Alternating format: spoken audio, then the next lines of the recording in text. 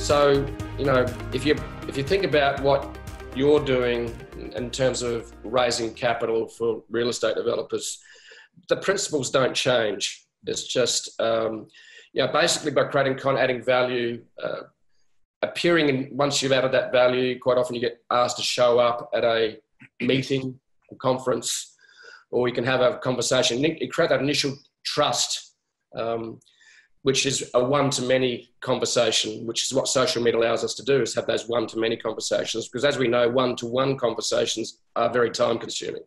Mm-hmm. And that's the other thing I loved about social, was it allowed me to reach the world at scale. And initially, the contacts you're going to have are going to be what we call weak ties. In other words, they're going to be just little snippets like you and I. You've been reading my email, for example, for a few years. And look, today now we're actually having a conversation from the other side of the world together, as if we're in a virtual coffee shop. And that's been created by content. And it's been created by distributing that content and reaching out to draw people in.